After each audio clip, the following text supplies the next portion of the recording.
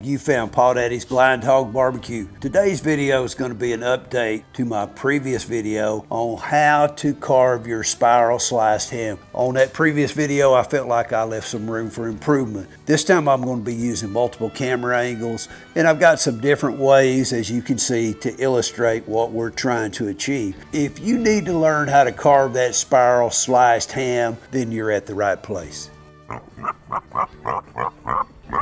Okay, carving your spiral slice ham before you serve it to your guest is a no-brainer. It just makes for a more enjoyable experience, and it shows your guests what a great host or hostess you are. And it's really very quick and it's very easy. Now, if you look at this cut end of your ham, you can see that the muscles are naturally grouped into three major groups. While my ham is still vacuum sealed, I've drawn on it with my marker those natural division lines so you can get an idea where they are. I've numbered them, and I think this is the best order that we should carve them off. It doesn't have to be. Keep in mind that a hog has a left side and a right side, and your ham may be the mirror image of this one. It may look a little more like this.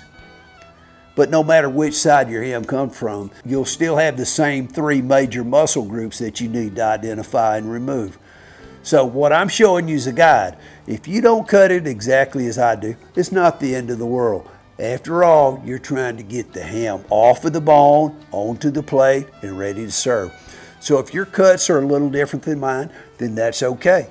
Now I'm going to make the cuts in the numbered order. What's left will be the bone with some ham on it that's unsliced that we're going to need to deal with. You want to start by looking at the top of your ham, and you see how far this spiral extends back. And then we're going to cut straight down and go right down here and right across here to take off this major muscle group here.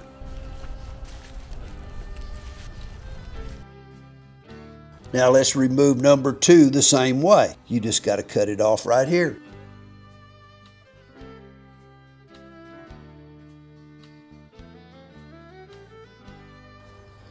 And the third group's a little bit different in that you have to trim around this bone right here in a semicircle. And then what you'll have is the bone with that unsliced ham on it that you'll have to remove, and you can take it off in either chunks or slices, and you can follow that natural muscle division if you want to help get it off. It really doesn't matter. I always save the bone for cooking beans, so I like to leave a generous amount of ham on it. And once I get it off, it goes in a Ziploc bag, I'll label it, and it goes in the freezer. And now all you need to do is warm it up, apply your glaze, and it's ready to serve. Now in my previous video, I showed you how to improve that glaze, and this is a link to that video right up here. And it's set up in chapters so that you can quickly find that glaze recipe and the instructions. Okay, now this is the part where you need to hit that like button, consider subscribing, and I hope to see you next time at Paw Daddy's Blind Hog Barbecue.